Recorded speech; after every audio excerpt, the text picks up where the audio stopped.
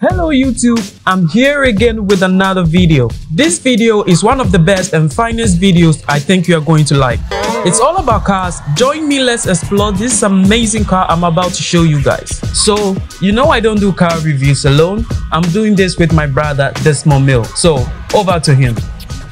So guys, today we'll be doing a video on the 2021 Tata Nexon XM variant. So let me tell you, Tata is actually one of India's favorite compact SUVs because this car has actually constantly scored the 5-star rating of the global NCAP. So today we're going to go inside there, check out the new features that Tata has actually added on to this new model. So guys, stay tuned and let's go for the B-roll.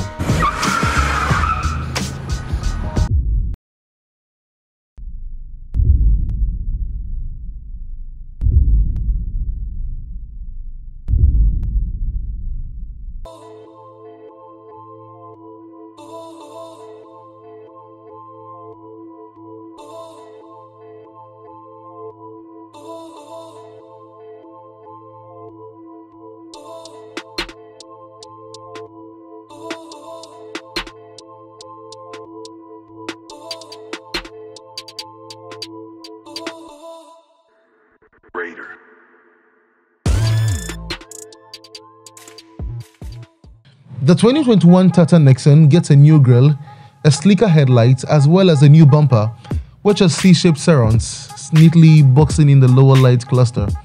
It has a new integrated bull bar and a Fox cuff plate that makes it look even more SUV-like. The tri-arrow pattern in the lower air intake is an interesting detail and looks quite good, but is it a bit too Mercedes? Interestingly, unlike other facelifts that are limited to the bumper, the lights and the grille, Tata has also given the Nexon a new bonnet, which looks quite good. The 2021 Tata Nexon also gets a back-end C-pillar to make it look less coupe-like. The word Nexon is now written across the rear in chrome, and the Union Jack tail lights are an interesting design detail too. Also, in an effort to make it look wider, the Nexon facelift gets a fork vent at the bottom of the rear bumper.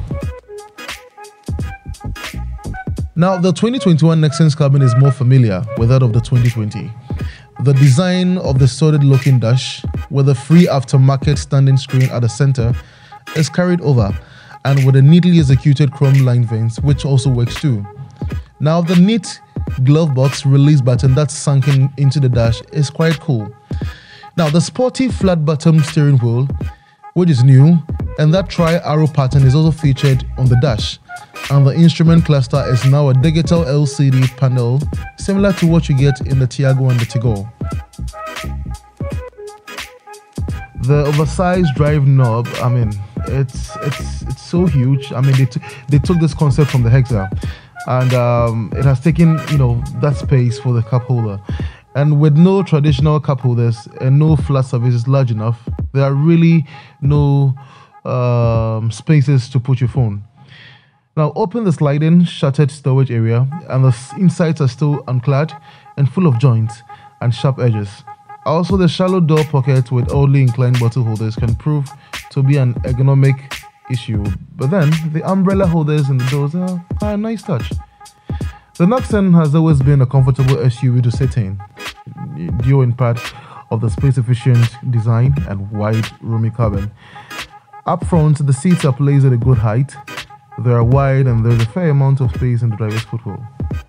So let me tell you, this car is actually a 1.2-liter diesel engine that actually has a 6-speed manual transmission, which is actually good for this car, especially with regards to its size. I mean, it's gonna, you know, put out a very good performance.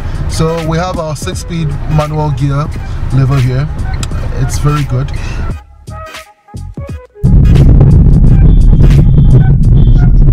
So guys, we're taking it for a spin. With regards to this particular variant, if you compare this with the previous one, this actually has no difference. There isn't much difference between this and the previous model. It still lags after you change the gears, and it's pretty much okay. And right now I'm driving in the eco mode, and with the eco mode, since I'm saving a lot of fuel, so we'll have to drive very well.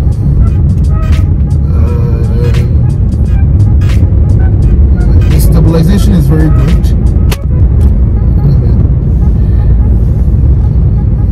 Handling is good.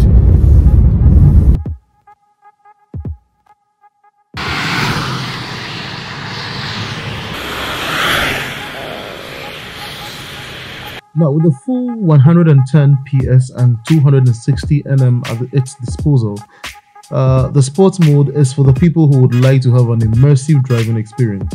You could feel the shiver of the engine when shifting from the Eco or City to Sport, as the suspension feels more stiffened and the steering becomes more focused.